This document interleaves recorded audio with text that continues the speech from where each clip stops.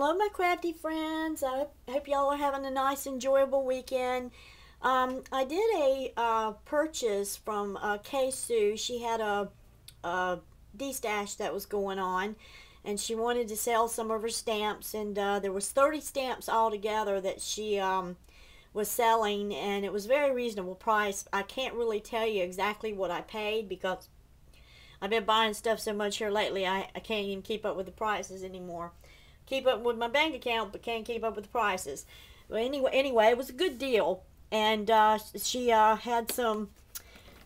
They were already in a case. That was a really nice thing about what I liked about them. When she sent them in a Stampin' Up! Plastic acrylic case, which I really like. I wished I had more cases like that because I do have some stamps that I have in a little box that don't have any, that they're just not organized, if you know what I'm saying. So I have to dig through them. But this is one of them, and it was a batch of leaves, and this is what they look like. They were in very good condition. I think she said there was maybe one or two that had, you know, some ink staining on them, but most of them, I mean, pretty much most of them still look like brand new. They're pretty good shape. I don't see too much wear and tear on them. Anyway, it was that one, and then there was this one here, which is the flowers. So I got those from her also, and they were flowers of the month. And these are from, I think, 1980 something, but the condition of these are in really good shape. So I was really tickled about getting those. I just don't want to spend a lot of money on stamps. I bought some stamps from Stamper's Best, and I hope to one day eventually get a Tilda or Marcy stamp. So I'm looking forward to getting a couple of those, because I love seeing everybody coloring these cards, and I've got some Copics, but I just haven't been able to find where to get these stamps from, and kind of hope I can find them sooner or later. Well, anyway, Louisa and I did a swap a while back ago, and she gave me some really beautiful purple flowers from Prima, and they were, you know, they're the kind that you put together, and you know, you make your own little flowers with. So I guess flower petals. And then she gave me some really pretty sequined, purple sequin beaded trim. So, I haven't really been able to craft much the past couple weeks because I'm trying to get my house, you know, ready for everything that's getting ready to go on with me next week. So, I kind of wanted to, you know, been so busy doing this, and this. It's been one project on top of another project. I have not had really much time to craft. And when I don't get time for myself, I get very moody and ornery. Almost like having PMS. I mean, you know, when I can't sit down and take some time for myself, I just get really frustrated. So last night, finally, you know, I finally sat down, but it was late at night, and I sat down, and I took this bird cage that I had started on. I had already had it painted the lavender color, and I had trimmed it in some lavender paper. I think it was K & Company paper that I used. But the rest of the embellishments had not been done. So I took some of some sequins. I've got bought some sequin a while back ago, and I trimmed the sequin all the way up on the candlestick base. So it's got the sequin bottom all the way up to the top of the base on the candlestick. I put a Prima flower on the very bottom here with a rhinestone, and then a center Prima flower, and then one at the very top, and then tied a bow of purple lace ribbon. And then I put a purple flower there at the top, 3 little sequin beads right here, a Prima flower on this left hand side, and a feather on the other side. And then I trimmed it with a lilac beaded trim all on both the front and the back. So the back doesn't really have too much on there, but you know, that's about what it looks like in the back. So then I got to thinking, I'm like, well, how do I want to do the roof. And something about the roof, I like to do unusual things or something different. I don't like to keep the same roof every time. You know, when I do a birdhouse, I want to do something different with the roof. And then one roof I did with pine cone needles. Then one roof I did with all beaded trim. I think this is the second birdhouse I have done. I don't think I've only... yeah, I think this is the second one. I haven't done too many of them. I'm trying to get around to them, but you know, when I get in the mood for them. So, but this is the second one that I've made so far. And I got a whole bunch more sitting in the closet. One day I'll open that closet and show you my stash pile from my thrift shopping. I have a empty closet, which I have mentioned to you about, but I took the old plastic tubs out, and my husband, we put a metal shelving unit in the closet from Lowe's, and it holds, I mean, it holds like tons and tons of stuff. So now I've got everything on shelves, very well organized. I have like vases and glass bottles and jars that I want to, you know, alter. I have in one section birdhouses, and then I have plaques in one thing, teacups, and, you know, just all kinds of stuff. And then there's two areas on the bottom that, you know, from where I've been cleaning the house, I've been wanting to have a yard sale. So I just put that stuff on shelves until I, you know, get better enough next spring to have the yard sale. But anyway, I took the sequin trim and put it on the roof, and this is how it turned out. But I ran out because I was doing both sides at the same time, and I wanted to make sure that they were evenly distributed. So then when I got to the very top, I ran out. So I used some more Prima flowers on the top and on both sides, and made it equaled out. And this is how my birdhouse turned out. I was really tickled about it.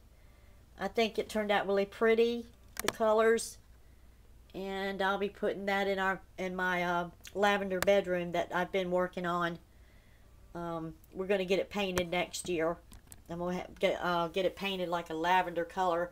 I'm undecided if I want... I was thinking about like paneling in that room, or like a light colored paneling, or either like a light colored Formica type of deal. I'm not really sure. Or either painting it just lavender, and either like paint half of it lavender, put a door rail molding around the middle part, and then wallpaper it. So like I have half wallpapered and half painted. So that's about what I'm thinking about doing. But I would have to do the work myself, and right now, you know, it just depends on how I'll be feeling next year. So that's being on hold right now. But everything else, I'm pretty much so getting all my little decorations for that room. I've already got the bedspreads and the curtains, and just need to get the little knickknacks that I plan on putting, which is going to be my homemade items. One of the stamps that I showed you from KSue is missing. Unfortunately, I now have... Well, I know y'all, some of y'all have seen my cat video of my cat Hailey. She steals her cat food cans and hides them, and she's a hoarder with the cans. So every day she tries to hide her can, and this has been a ritual ever since, for months and months on end. I get find her hiding spot. I try to keep her from getting to that spot again, and she'll find another spot and steal her can and take off with it and hide it somewhere else. So I'm constantly having to look for the missing cans that come out from, you know, when we feed her in the mornings. Well, anyway, now she's learned she can steal Mommy's craft supplies. So this morning, I have no earthly idea where she has put that stamp at. I've been looking all over the place. I'm not really sure. I'm just going to have to, when I feel like doing some bending. I don't feel like bending today. But she took off with the stamp. And I mean, I was like chasing her, and she took off running, and she hid my stamp. So I've got one stamp somewhere around in this house. Have no earthly idea where she put it. So when I go to cleaning tomorrow, I guess I'll have to go around and look again and see where she has put my stamp. But last week she took off with some of my lace. So she stole some of my lace. A couple days before that, she stole, I can't remember what it was, but she grabbed a hold of that and took off with it. Then I was making some fabric flowers, and she took off with 2 of my fabric flowers and disappeared with them. And then last night, while I was, I had finished this craft and I put it up, and I started on another craft. I haven't showed that yet because I'm not finished with it. But I got up to go to the bathroom. I came back and my craft was gone. And I'm like, well, that little buzzard, what did you do with my craft? So I'm looking all over the place. I had to get Andy to help me catch her because she had my craft in her mouth. Yeah. So I said, okay, now I got a problem with you. She messes with my bling, and I'm going to bling her butt really big time. So I don't know what I'm going to do with this cat. She just has this fetish about collecting stuff. She's a hoarder. So I think she's taken after her mom to a degree. I do admit that I have a hoarding problem when it comes to craft supplies, but I'm very neat about it. I mean, my house is not like cluttered with crap everywhere. I mean, it's, my living room, every room's walkable, and I don't have stuff piled up to the ceiling. I have a closet that I keep my craft supplies in, and this is where I buy stuff, and from craft stores or whatever. And then I have my little kit pile in there, and when I feel like I want to do something, I just go in there, open the closet, pick out what I want to do. And like I wanted to finish this birdhouse, and so that's what I did. I went to the closet and pulled it out because I had already had this one pre-painted, and I finished it off last night. So I have, like I said, I do have a little hoard vault in the house, but it's not disastrously. It's very well neatly organized in my closet with the metal shelves. So I have, each shelf has a certain thing. Like I have birdhouses on one shelf and plaques on the other, vases, glass jars, teacups, just little bitty things that I can work on, and all I got to do is go in there and open the closet and say, okay, what do I want to make today?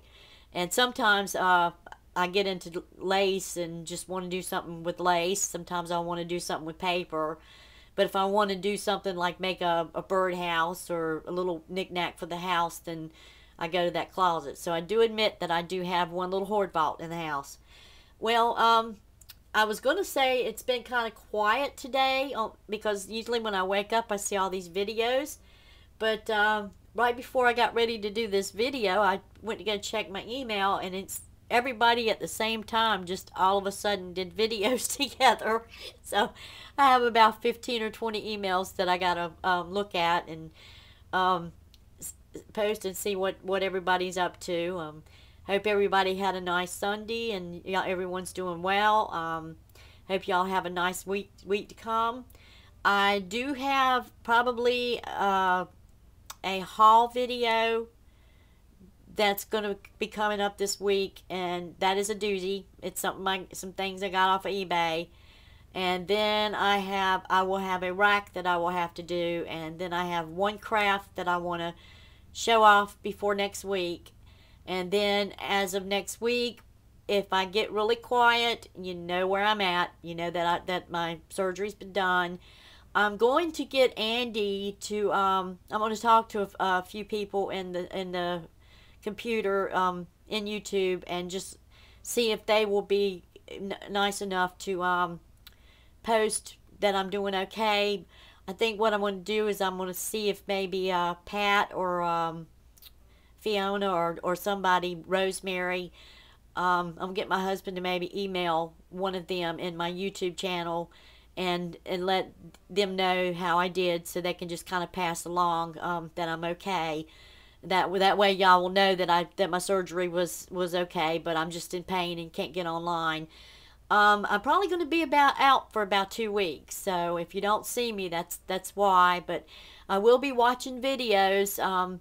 we have a day bed in my den, and I have a nice, comfortable recliner, and we have a hospital bed in my den also that I keep my wireless keyboard on it, and my mouse on it, and my computer screen is my TV. We've got my modem hooked up to the TV channel, so I can lay down. I can at least lay down and use my mouse and watch videos.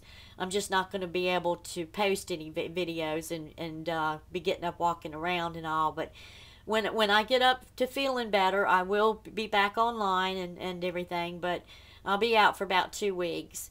But like I said, I'll get my husband. I'll talk to a couple of the girls in YouTube, and my husband, I'll let them email one of you and let you know that I'm doing okay, and that way y'all can just kind of pass the word along that I'm all right and doing it fine, just in pain and can't get online yet. Well, I hope everybody has a nice week, or the ones that don't get a chance to get back on YouTube the rest of the week. And the rest of us that are enjoying the rest of our Sunday, I hope we all enjoy ourselves and have a lot of fun. I will talk to you guys later, and enjoy your evening. Bye-bye.